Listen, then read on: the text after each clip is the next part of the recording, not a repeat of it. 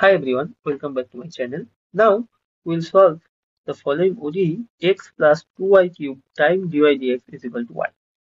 So let us first simplify this equation. So from this we have dy dx is nothing but y by x plus 2y cube. From there what we'll do, we'll invert this.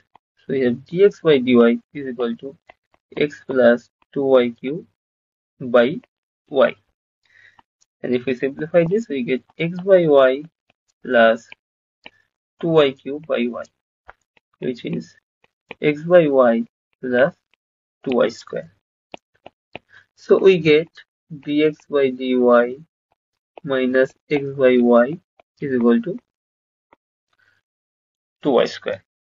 So we get a first order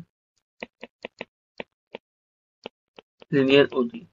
We will solve this ODE by integrating factor method. I have already made a video on that.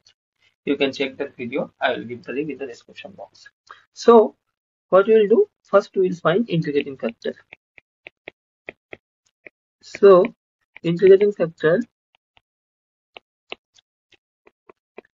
I of y will be e power integral coefficient of x.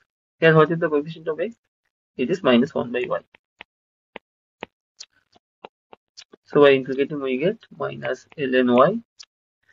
And the next step we will take this minus to the power of y. So we have it is same as ln y inverse, which is nothing but y power minus 1.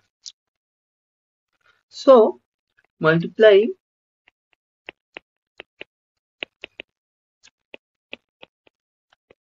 both sides of this equation star